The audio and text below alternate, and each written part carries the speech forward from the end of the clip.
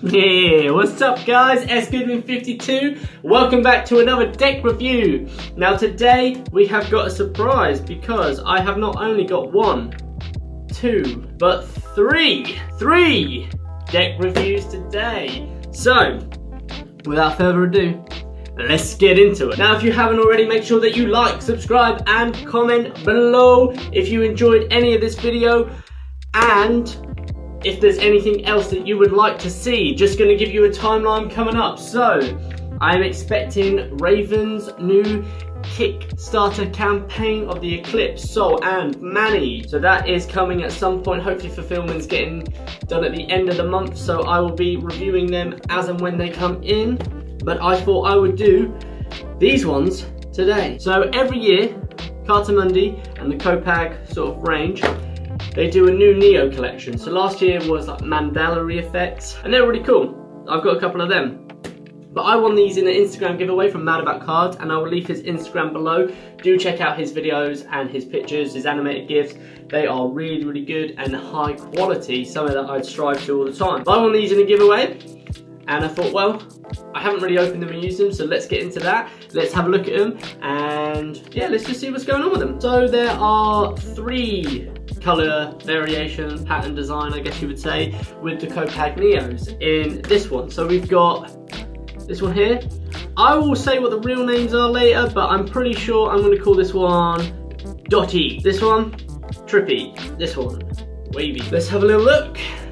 Now the cards themselves, I believe, got 2 jokers, there's a double backer, which is quite a nice pattern, and the standard Copag. So if you've ever had any of the Copag cards, they come like this.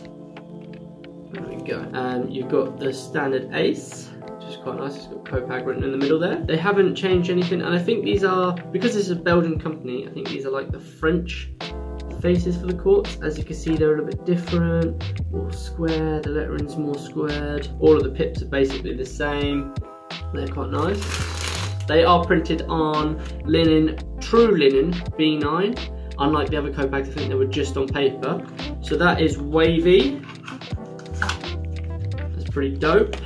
They all come pretty much the same in there, so they're gonna have the same sort of amount of jokers, but it's just the pack designs are very nice on this. Let's have a look at Dotty. And these feel really nice. These feel just like the, oh there you go, there's a double backer. Quite a cool pattern. Oh, very nice indeed. So yeah, these are quite cool actually. Something, like I said, I wouldn't do magic with, but they are something that I would use at a games night potentially. They are quite a nice sort of addition to my collection. Oh, I forgot to tell you, so in one of my other videos I said that my tripod was broken. Well, today I have a new tripod turn up, and I got some lenses as well to go. So I've got like a wide round lens, I've got a fisheye and a macro. So let's just have a little play around with them.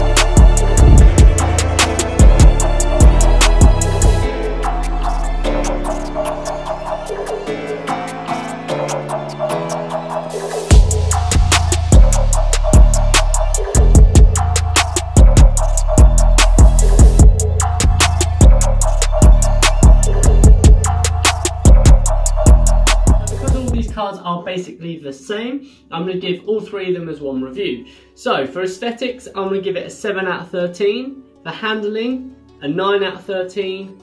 For durability, because it's B9 true linen, 11 out of 13, because that stuff lasts forever. And for practicality, I'm going to give it a 9 out of 13, giving this an overall score of 36 out of 52. So for all of you saying, oh well, you know, the durability and stuff like that, this is my Copag 310 Red. Now I've had the same pack of these since May 2018. So by the time this video goes up, it'll be nearly the end of January. And I used them pretty much every day since. And I just want to show you, so look, still pretty white. Cars themselves are still pretty good, and they still handle really well. I mean, admittedly, these are thicker than most cards, but they don't go clunky. You know, they all stick together.